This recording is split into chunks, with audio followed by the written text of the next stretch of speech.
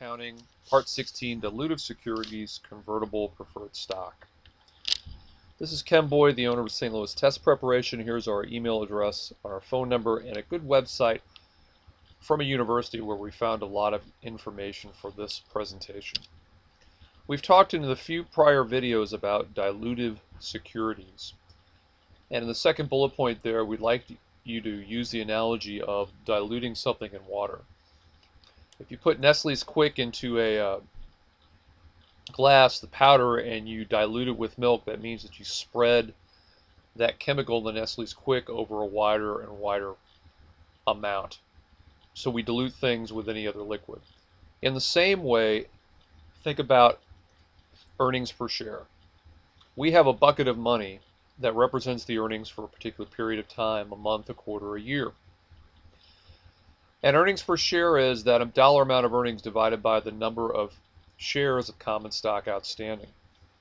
If you look at the third bullet point here, it says, if we have transactions that result in more common shares outstanding, that means we have fewer dollars for every common share. So in other words,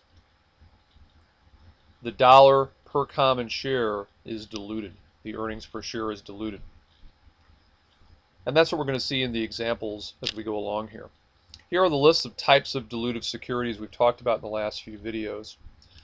Right now we're going to talk about convertible preferred stock. So let's define first what we mean by convertible preferred stock.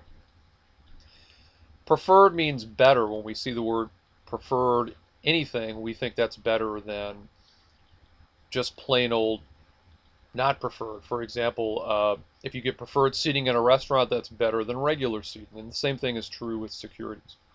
Why is it preferred? Why is it special or better? First of all, the amount of the dividend on preferred shares is going to be stated on the face of the certificate. It will be a dollar amount per share or a percentage of par. Second bullet point.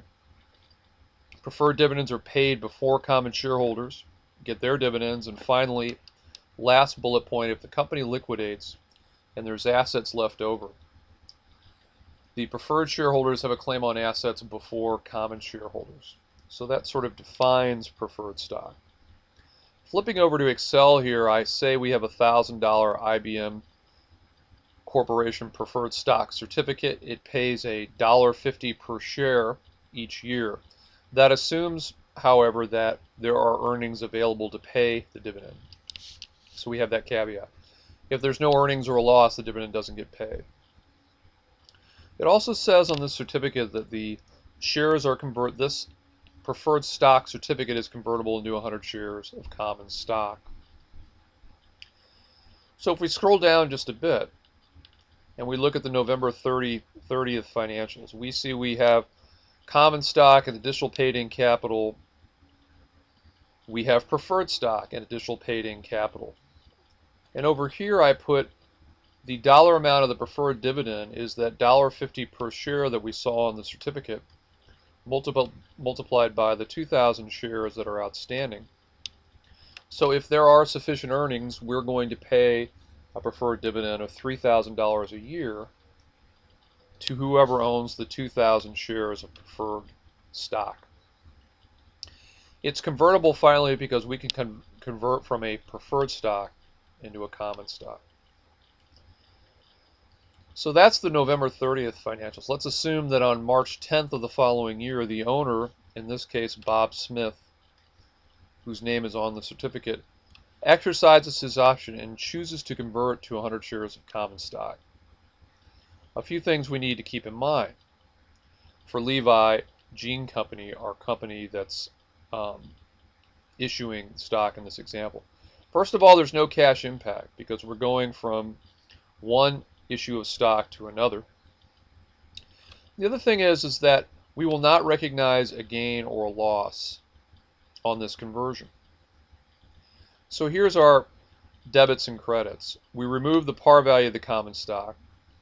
We remove that $24 per share additional paid-in capital. That gets removed.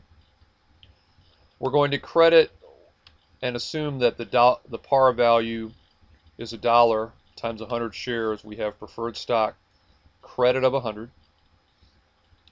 And then this last figure, the 2400, we actually plug in. Because we're not going to recognize a gain or a loss on this conversion, we have to put $2,400 in here for the additional paid-in capital to make the entry balance, that is, debits equal credits. So when we look at the equity section of our balance sheet on March 31st, after the conversion, you can see that we've taken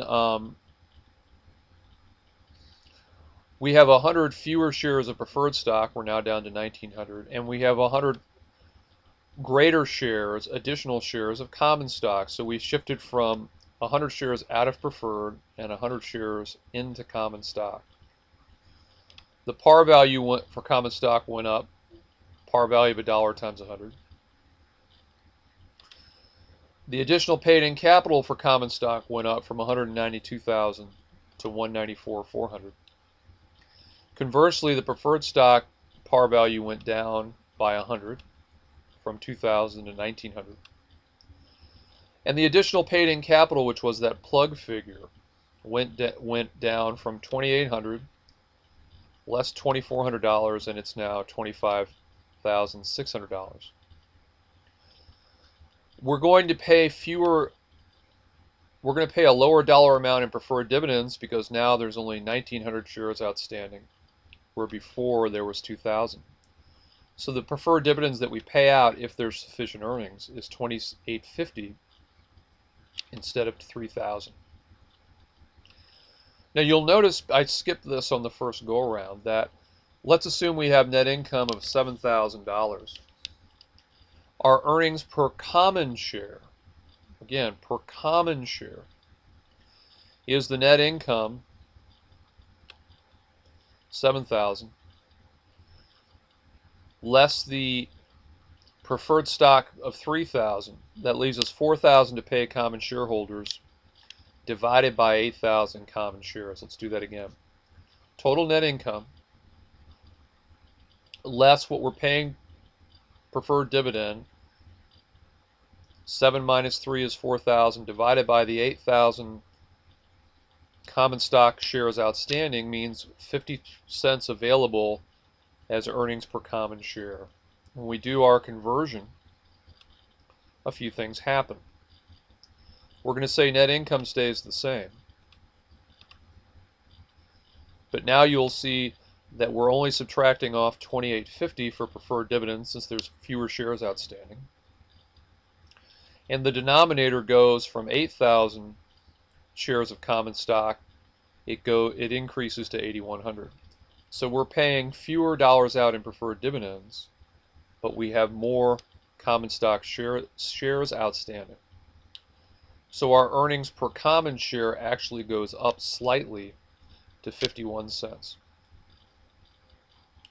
So on the one hand, the conversion was dilutive because it created more common stock.